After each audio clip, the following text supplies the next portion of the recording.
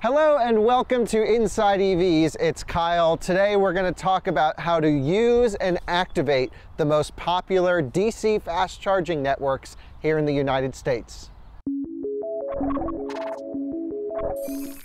Today's video is going to be for the newish EV drivers who don't typically use DC fast chargers. We're going to be talking about how to pay, activate, and actually charge your car in the best possible way.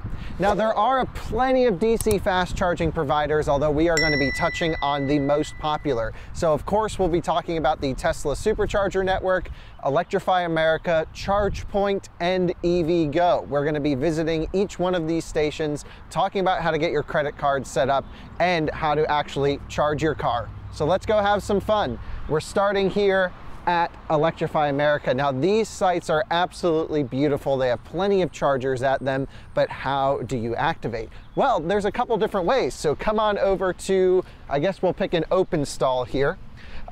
Each Electrify America install has at least one CHAdeMO, typically just one, as pretty much the rest of the country is going towards CCS connections. But to go, you pretty much plug your car in first. So you pull out your CCS plug, plug in your car, put in your credit card, and then it should go. That is if you really don't use these. However, there is a better way. Let's go talk about it. Now, what most drivers will do is they'll open up the Electrify America app. So we'll tap into this. Here we go. And then it will display basically where all the fast chargers are across the country. You can see them loading in here as we go. So as we zoom in, you'll see we're at Pleasant Valley Promenade. I will click this and open it up. Now this is, I've created an account through this application, and I've also paid for a membership program called Pass Plus. Once you download the Electrify America application, you put in all your credit card details, set up your credentials, it's pretty easy. You have the option to sign up for a Pass Plus membership. What this is, it's a $4 per month membership fee. It waives the $1 session activation fee and also gives you discounted charging rates. I have it. I don't use Electrify America all that often. However, it still works out to be better for me, so I pay for the Pass Plus. So what I do is I log into the application, we scroll in on that charger as mentioned, and then we swipe to activate. Let me show you how that works. When you look up at the charger that your car is plugged into, you can see here, this one's at number 3, that one's number 2 over there. I'll load up the app and I'll scroll over here. Car is on number 3, so I will select this and swipe to start charging. So now I've swiped to do it. On the charger over here, you'll see it says, okay, we need to plug in. We should have done that first. It says, please plug in. So I'll open up the i3's charging port, plug in. It says initiating, and essentially that's all you have to do. You just swipe on the charger, plug your car in, and boom, you can hear it go. Contactors just clicked, and now we are charging.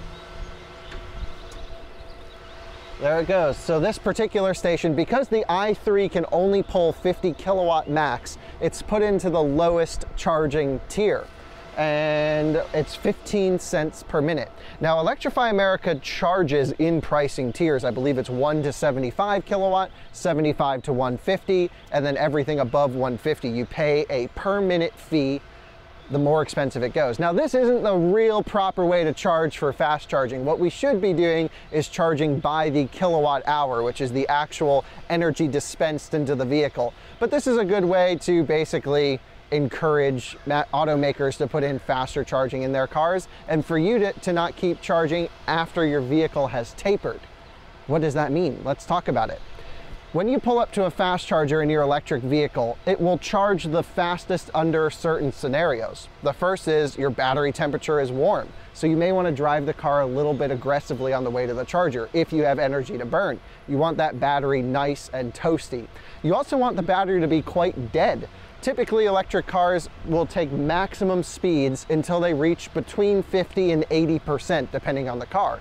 Most cars start to slow down above 50%. So to maximize the amount of time that you're spending on the trip charging, I should say to minimize, you should pull in with a dead battery and ride that charging curve until it tapers. And Electrify America's pricing scheme actually benefits those who unplug when their car is slowed down because you're paying per minute. There's another thing to talk about with Electrify America as well, and that's that each station may not output the same amount of power. Now, in a lot of sites, you'll see limited to 50 kilowatt. You'll find these inside city centers, and this is just a lower charging speed. Now, a lot of cars can only take 50 kilowatt. The Bolt, I think, can do 55. The BMW i3 here can only do 50, and the new Mini Cooper SE can only do 50 kilowatt. So that's fine for a lot of vehicles. And then you can bump up from 50 up to 150 kilowatt. And typically you'll find these at almost every Electrify America station is at least 150 kilowatt. And these are cars that can do, like Audi e-tron and a few others can go up to 150 kilowatt. So you would try to find those so you can get the maximum charging speed for your vehicle. And then you'll find others, typically on major highways, that allow up to 320 or 350 kilowatt charging speed. Now, there's no vehicle currently in production today that can take that much speed, but if you have like a Porsche Taycan that can do 270 kilowatt, you'll want to make sure that you find ones that say up to 300 plus kilowatt so that you can take advantage of that higher charging speed. So something to keep in mind. Also, as an etiquette rule, if you have a slow charging vehicle like the BMW i3, don't plug into the 350 kilowatt ones. If you see other vehicles around, plug into a 50 or 150, leave the faster chargers for the vehicles that can take them. Let's go to EVgo. And now you join us at an EVgo fast charging location. This is an interesting one because you can see the DC fast charger here on the left and then a level 2 J1772 unit here on the right. And this is a really good idea because not always do you need the fastest level of charge. For example, we're at a hotel. You don't need to fast charge your car. You can put it on the level 2, which costs less, and let it charge up overnight slowly. No need for fast charging in that case. However, we're right off the highway as well, and so you can always pull up, plug up, charge your car quickly, use the restroom, and get back on the road. So let's talk about how to activate this station. So these arguably don't look as nice as a lot of the Electrify America stations, but there are new EVgos going in, and there's another problem in particular with these stations, especially on the older inner city installs. EVgos are 50 kilowatt, they say, but they're actually only 90 to 100 amps versus the 125 amps of the 50 kilowatt on Electrify America stations. So you're losing, let's say, somewhere around 20% less power for that same rating. So that's something to keep in mind. If you're curious what all that means, we'll have a video on the future really diving into the in-depth portion of DC fast charging. So I suggest that you subscribe to the Inside EVs channel below, and we'll talk more about it then. So how do you activate an EVgo charger? Well, it's a little more complicated than Electrify America where we just were because there's no credit card slot. So you need an account to use EVgo. So what you do, of course, is you pull out your phone, you load up the EVgo app. So let's do that here. And I've already created an account, of course. Now they can actually send you a little card, which is nice. So you can come here and tap your card to the reader and then go instantly. So the first thing you need to do is connect the car up to the charger. So let me go plug this thing in. It's typical CCS, of course.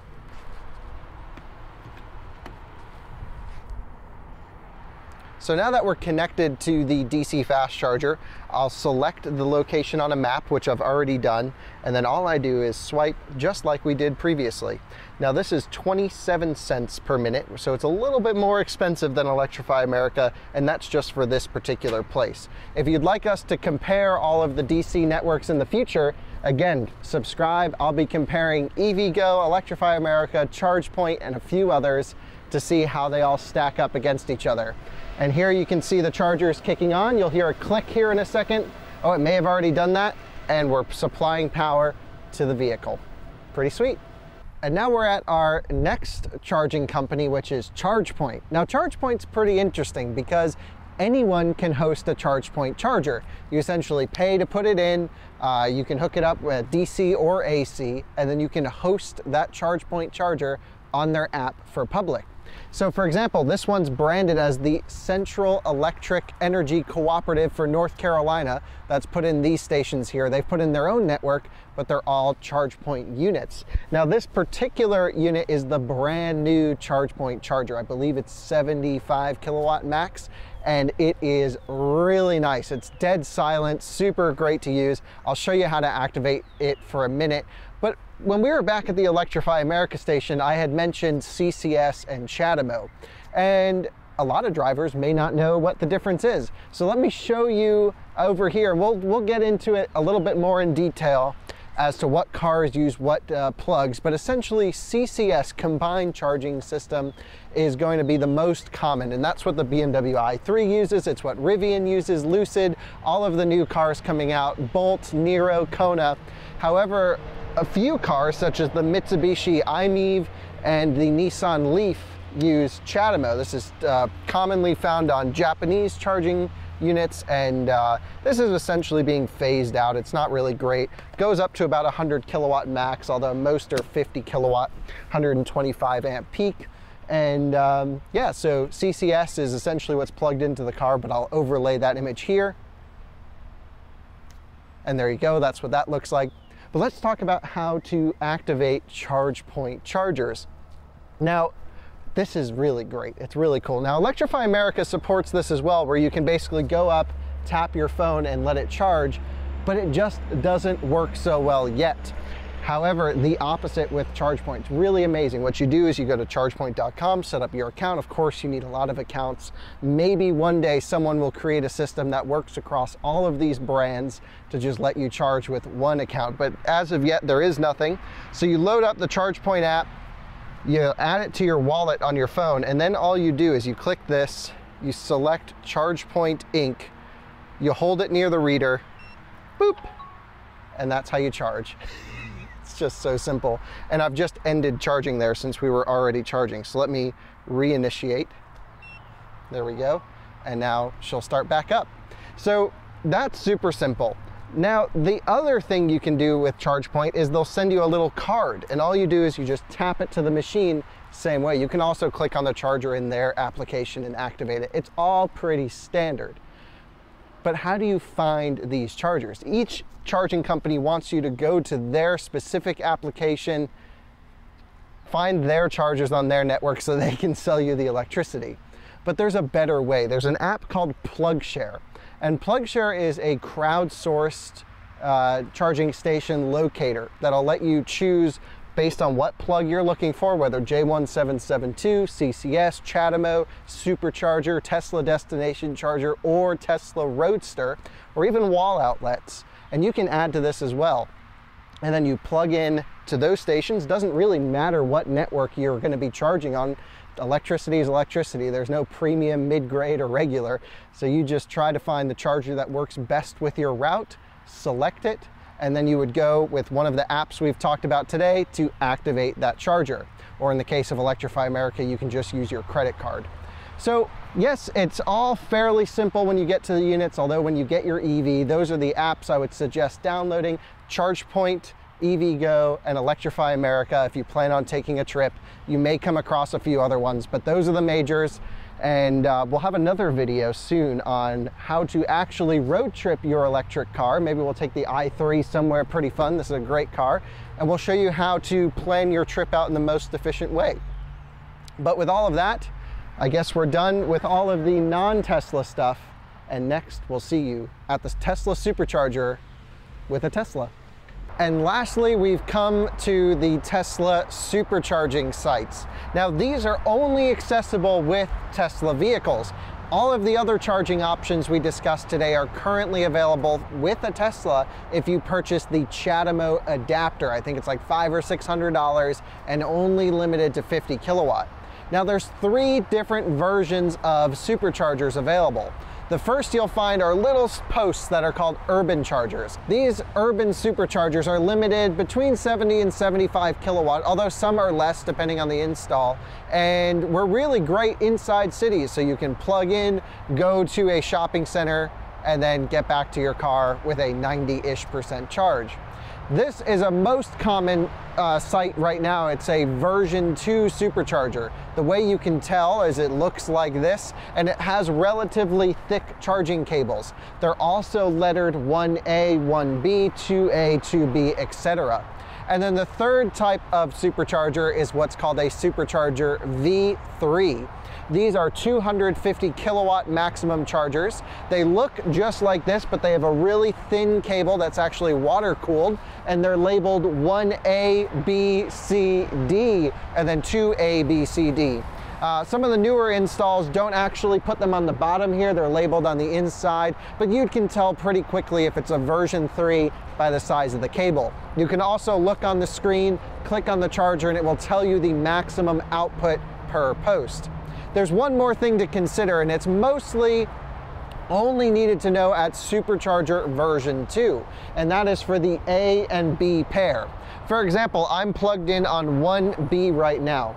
1A and 1B are actually hooked up to the same cabinet to do all the AC to DC conversion. That's done over there in one of the cabinets.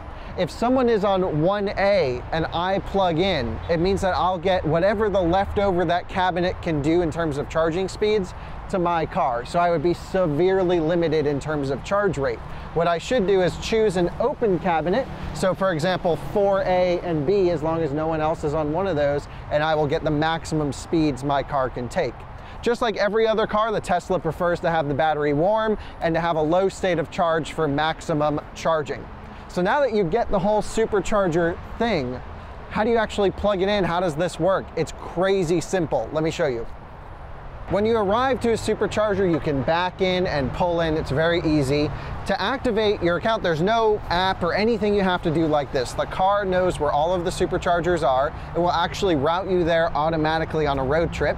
You put your credit card information on your Tesla account when you purchase your vehicle, and that's all you need. The car and the charger talk to each other. So I take the handle here, plug it into the car just like this, and that is literally it. And then of course you can monitor your charging speeds from the screen to make sure that you're not sharing with anyone and that your charger is working, although these things are pretty reliable. Very infrequently does that happen.